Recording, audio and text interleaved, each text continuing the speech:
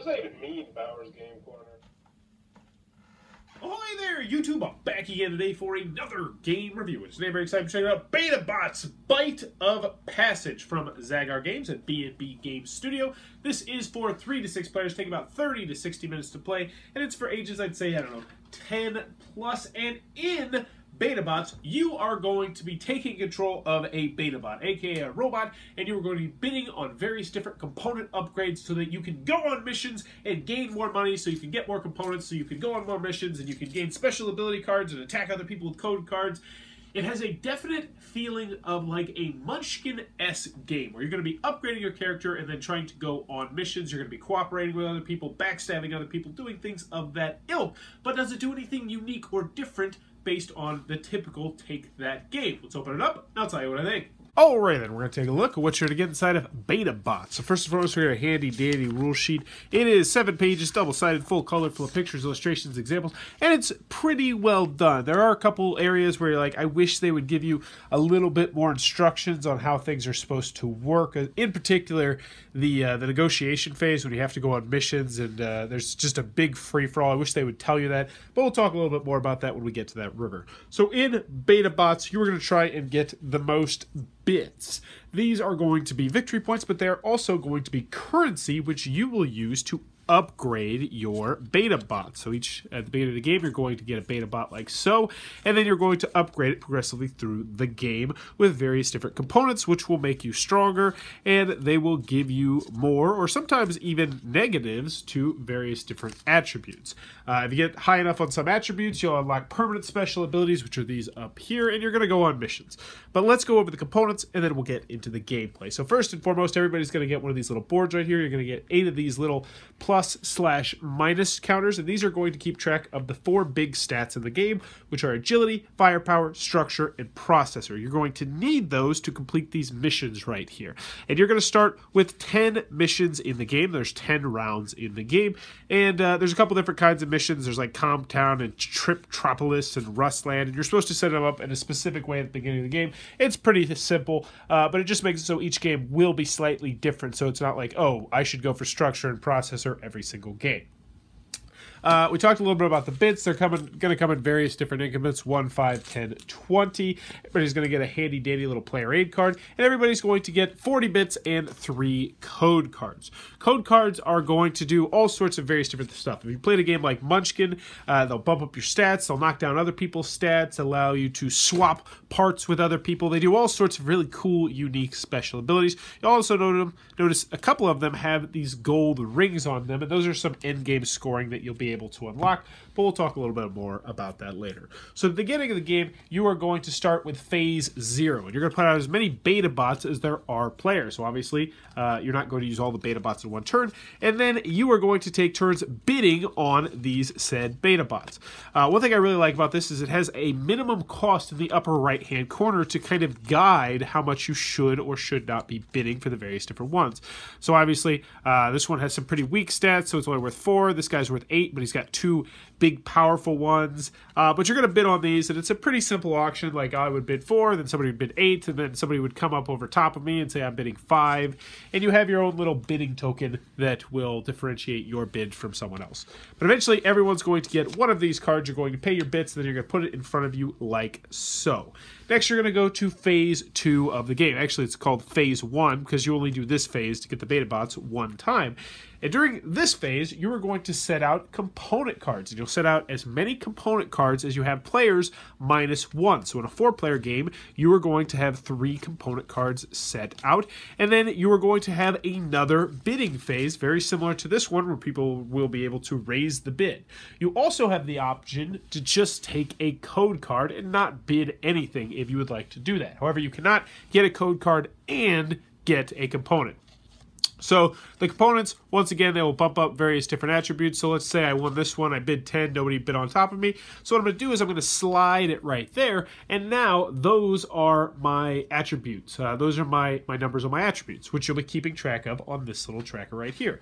So for instance, I have 8 agility, I have 5 firepower, I have 2 structure, and then I have 4 processor. And they give you 2 for each one, so you can mark some on the 10s and then some down here. These are also double-sided because you can go in the negative on certain attributes, which obviously is pretty stinking bad. So once everyone has either gotten one component card or a code card, you're going to move on to the last phase of the game, which is going to be a mission, and everyone is going to have to go on this mission. So in this particular mission, you would need 6 firepower and 6 structure. And this is where the game gets really open and really free form, because everybody's going to be doing this at the same time. So obviously I take a look at what I got over here. I have 5 firepower and I only have 2 structure. So I am going to need to team up with 1 or 2 other people in order to accomplish this mission. But before you can team up with people, you have to negotiate exactly what the how many bits you're going to get from going together. Also, some of these missions will have negative things, like it'll say, you know, if you get this one, you lose 1 component if not successfully completed, which really ups the ante, especially if you have to team up with other people. It's a really interesting aspect of this game. It's very free form. People will be playing code cards on other people,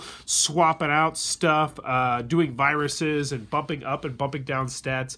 It's one of my favorite phases of the game, but that being said, some people are going to really want more structure during this phase of the game. After everyone's done it, either successfully or unsuccessfully, and it kind of just happens all at the same time, kind of simultaneously a little bit, you're going to put this over to the side, and then you're going to do another round of the components where you'll set out in a 4-player game 3 components, and you'll bid on them, and you're going to rinse, wash, and repeat until you've gone through all of the missions. A couple other fringe rules here and there. You can only have 5 components down here in front of you, but some of the components will have yellow on them, and these yellow components will say, let's see, they will say that they don't count towards your 5 maximum. So that one lets you draw a card. Well, they're in here. There's plenty of them in here. I just can't happen to find any. But it'll say, yeah, here we go. This does not count towards your component limit. So it's not the best card in the world because it only gives you 3 structure, but it does not going to count towards your component limit at the end of the game.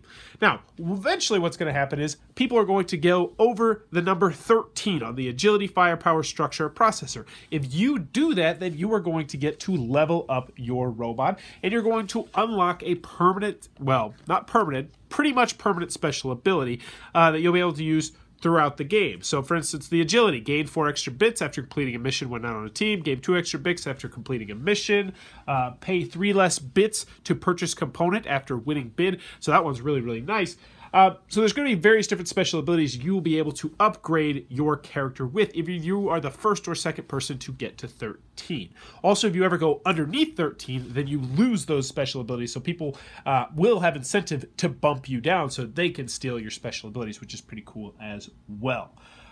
Eventually, you'll get through all the missions. Once you get through all the missions, you're going to tally up your bits. You are also going to see who has the most of a couple things. Whoever has the highest attribute of one specific thing. So let's say I was rocking like 35 firepower or something crazy like that. That means I'm going to gain 15 bits, which is a huge chunk of bits. Next, whoever has the most gold component cards. So these are gold component cards with these little symbols right here, is going to get 15 points. Excuse me. I jumped the gun there. Whoever has the most gold cards, these are the code cards, is going to get 10 points. And if you have the most gold component cards, which will have that same little symbol on them, like so, you are going to get 15 points. And if there's a tie, you both get the 15 points. And then whoever has the most points will be the winner of the game. If there's a tie, then you just tally up how much the tie people have attribute-wise, so who has the highest overall attributes. Whoever does is the winner of the game, and that's, in a nutshell, how you're going to play BetaBotz. Alrighty then, BetaBotz from B&B Game Studios. What are my final thoughts? Let's go to the pros, let's go to the cons. First, on the con side, game's not going to be for everybody for a variety of different reasons. 3 to 6 players is a pretty decent player count, but I liked it best at 5 and 6 players. It's not bad at 3 and 4. I just liked it with more players because it made the auctions much more interesting. It made the cooperative aspect of the game when you get to phase 2 where you have to go on missions much more interesting, and you know, there's more people playing more crazy cards and doing all sorts of different things, and I like that an awful lot. Next, the graphic design, especially on the code cards, is just not as good as you would like it to be. You know, the graphic design on the components I think is really great, and I think it's really clean and simple. But with the code cards, I don't know, they didn't do it for me. And I had a couple people complain about how the text might be a little bit difficult to see with white text on a somewhat white background. It's a nitpick for sure, but it is something that I did want to mention because a couple people mentioned it. Another con that I had with this game is that some people are definitely not going to like how free-form the mission part of this game is. It does not really hold your hand in the rules as to what you're supposed to do. It's just kind of wild, wild west. Hey, you team up, we all three team up, and then other people can play code cards on us whenever they want to play code cards on us. And it starts off really bumpy at first, but once you get a hang of it, I think most people are really going to dig that. But that being said, I did play with one person who really did not like how freeform that aspect was. So that's a your mileage may vary thing, but I still think most people will enjoy that. Any other cons that I have with the game? You know, I wish the missions were a little bit more differentiated. You know, I didn't really feel like there was that much rhyme or reason to the missions. I thought like they would bump up in intensity as we went. And I guess to a certain extent they do, but it's just a little bit of a downer. Like you have like 2 really hard missions, and you get to the last mission, it's like, oh, that's not that hard, and everyone can just solo it. And that's another thing. This is the kind of game where there's a king of the hill aspect. So it does have some Munchkin-esque problems in that aspect, where if you're in first place, and people are going to be able to see your chips, so they'll know who's in first place, everyone is going to pummel you with their code cards. And also, there is a viable strategy where you just get code cards, or you potentially bid on super-duper cheap stuff, and that's a little bit lame. It kind of cheapens the auction a little bit, which the auction is my favorite part of the game, but that will tend to happen, especially as you get closer to the end of the game, where everybody's got their 5 components, because you play 10 rounds, and you can only have 5 additional components on your BetaBot, assuming you don't have special cards. That's what I got on the con side. Moving on to the pro side, I really enjoyed BetaBotz, and nearly everybody I played with really enjoyed BetaBotz, and it does a lot of really cool things, and I feel like it makes a lot of big improvements on Munchkin. I did an interview with them at Origins, and I immediately was really intrigued by this game because of a couple different aspects. First, I love auctioning, and I love creating my own unique robot. Now, creating your own unique robot doesn't feel like I had hoped it felt. I hoped it was going to be like, oh yeah, I've got this totally custom asymmetrical robot who's got a time warp drive and leaf springs and fiber optics. That really doesn't mean anything. It's all, oh, this number's higher than your number. Ha, you suck at firepower. And so that is a little bit of a bummer. That's something I didn't want to mention in the cons. I totally forgot. But what I do really like is how you still get to upgrade things and how it's kind of a race to get to these special ability cards. Because once you get them, they're yours unless you get bumped down. So I like that aspect a lot. So it was an aspect that I wasn't expecting that much in the game, the race aspect to get to these cards, but it really is big. If you can get 1 or 2 of those cards, potentially even 3 of those cards, that is huge for you. So I like that an awful lot. Another thing I liked, and I mentioned in the middle part, I mentioned it just a second ago, I love Phase 2 when you go on those missions. That is just so cool how it's just a wild west. Yeah, I'll team up with you, and you team up with me, and we have to decide how many coins each of us is going to get. But I'm like, I'm going to play 2 cards to make this happen, so I got to waste my valuable code cards, so I should get more bits than you. But the other person's like, wait, I'm bringing this much more firepower and structure than you are. And it just becomes a really cool negotiation game. And if you have the right group for that, I really think that's where this game shines.